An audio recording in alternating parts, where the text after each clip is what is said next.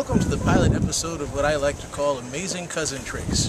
This is my amazing cousin Paula Peters. And Paula, tell us what you're about to do. I'm going to put a chicken to sleep. She's going to put a chicken to sleep.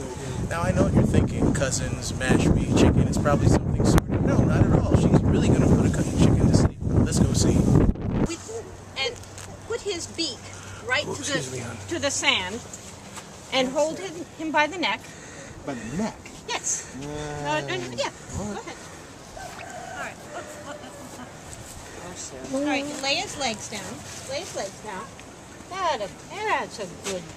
And then what I'm going to do is very easily.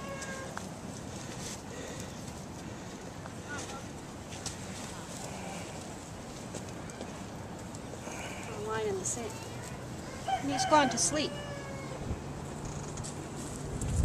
You see that? Wish I could do that by children. You put him to sleep? I put him to sleep. Oh my gosh.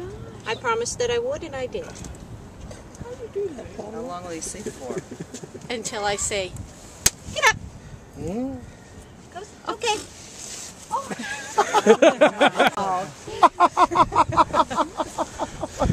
Magic. Story behind this. Yes, Magic. there is. What is the story? Let's hear the story. Well, I was taught how to do that right here many years ago when I was interpreting here at the museum. And one of the colonial interpreters grabbed a hen and put it down on the ground and showed it to me, and works every time. Chickens, I'm told, have a very small brain. So the theory is that by drawing the line in the sand, that they become mesmerized by the line in the sand, and they just go to sleep. He's waking up in the morning. Yes, he's waking. He's waking up, yes. He's still confused. There he goes. Chicken!